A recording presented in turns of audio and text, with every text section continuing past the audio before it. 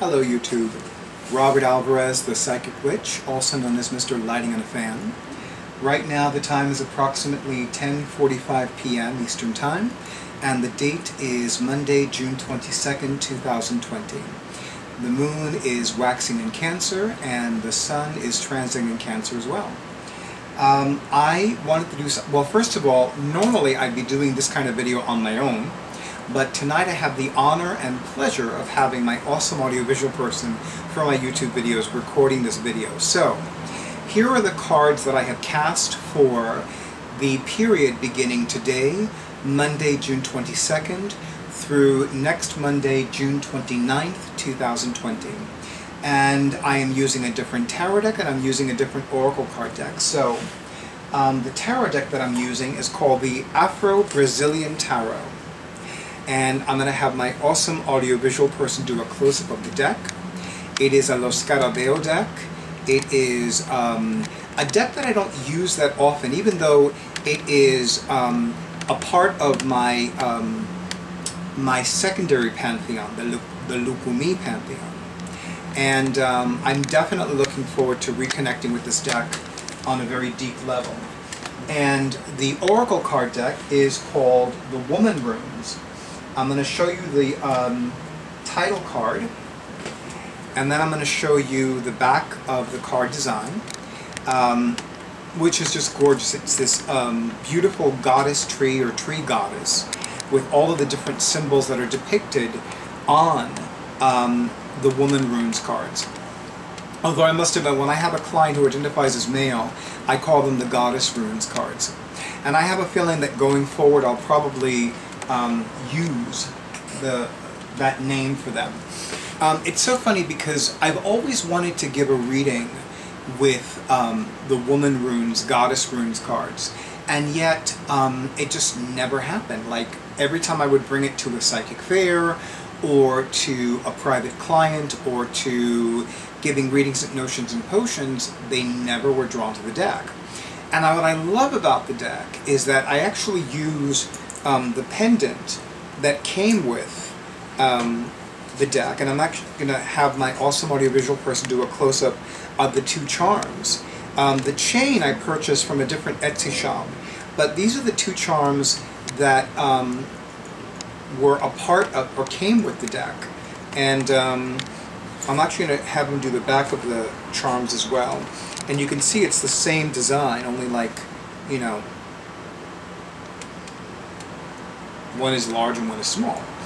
But yeah, whenever I cast the cards with the Womanrunes, Goddess Runes deck, this is what I use. Okay, do that. So, for this period, from today's Monday to next Monday, we have the Empress, which is so funny because, you know, this is the card that I focused on in Pride Tarot More Than a Walkthrough. And it's so funny because I'm looking at her and she feels like Olugumare, but she also has this energy of Imoja. And the irony is that normally with the Empress card, and I even talked about this in that video, I would associate her with Oshun, because to me, Oshun is the enchanted Empress. But I'm definitely getting this Imoja and Olugumare vibe. And what I'm going to say over the next 7 days with the presence of this card is definitely become more aware of your power to attract the abundance that you most desire and need at the present time. Whether it's financial abundance, whether it's health and well-being abundance, whether it's an abundance of joy, an abundance of peace, an abundance of harmony, or as I like to call it, divine order. And the card that I pulled from, okay, this is not a coincidence. The card that I pulled from the Womanrunes, Goddess Runes, is number 3, the Yoni. And it's so funny because, you know, the Yoni is the Sanskrit word for vagina. And Yoni is considered to be, I'm not sure how to say this, but it's the sanctifying of the vagina. it's almost as if to say the divine vagina would be yoni, or that's the equivalent.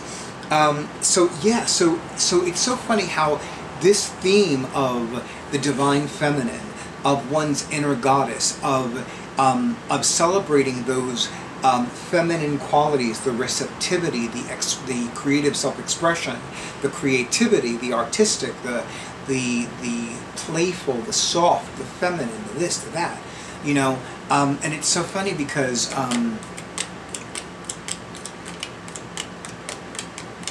the other thing that I'm getting from this card is, you know, look at what you want to create in your life.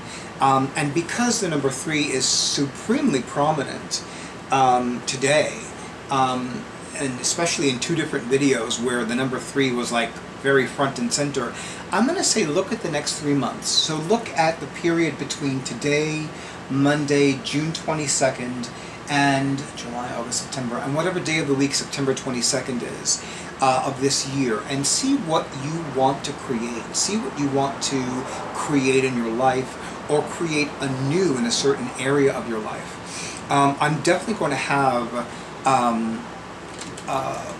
a lot more explanation. No, I'm not going to have more explanation about these cards because I feel like I've said too much about them already. But what I do feel is definitely, with the presence of these 2 cards, focus on creating. Focus on maybe increasing the feminine characteristics you exude. Or if you feel like you're not exuding enough feminine energy, or if you're not tuning into enough feminine energy, see what that's like for you. And as you see, a portion of Durga's ear in the video. I think I need to mention from now on that, you know, from time to time, any one of my cats will be in the video. That's Durga the cat, formerly known as Durga the kitten. But as most of you know, I have 4 cats. I have Isis, the alpha female, who is down here taking a nap. She's come to love the you know, I don't even know what this part of my desk is called, my beautiful new desk, but it's the part where one slides under, you know, that part. You know, she loves how much cooler it is, and how dark it is, and how much darker it is than the rest of the living room. And then, of course, there's Corey, who is practically melting because it's too hot for her. And then, of course, you've seen Durga the cat, formerly known as Durga the kitten, and Bast the kitten, although she's more than 2 years old, but she's the youngest, so I call her the kitten. She's around someplace, so yeah. So really tune into the feminine, tune into the divine feminine. And of course, keep in mind that in my part of the world, right now the sun is in Cancer, which is the sign of the mother, the human mother and the divine mother. So this is a great time to also look at acknowledging your maternal instincts, acknowledging and celebrating your maternal energies, and engaging in more activities that are nourishing and nurturing, physically, emotionally, financially, spiritually, sexually, psychologically, energetically. And it's so funny, I instinctively place my left hand, the feminine hand, on my stomach, you know, where a fetus grows in a mother's body. So definitely look at how you need to mother yourself more often, and see if there's a mother that you need to forgive. Whether you are a mother and you need to forgive yourself, or if you need to forgive your human mother, or if you need to have a chat with your divine mother, or as I call her, your celestial mother, the goddess who gave birth to your soul. But with that being said, YouTube, as always, thank you so much for honoring who I am and what I do. If any of you have either the Afro-Brazilian Tarot or the Womanrunes decks, let me know in the comments. And with regards to the comments, please remember that with all of my videos, like, comment, share, and subscribe. And for those of you who have yet to take the divine plunge and dive deep into having an intuitive card reading with me, or availing yourself of my other psychic services, I strongly recommend you book your session now. Good night, and stay tuned for the next video.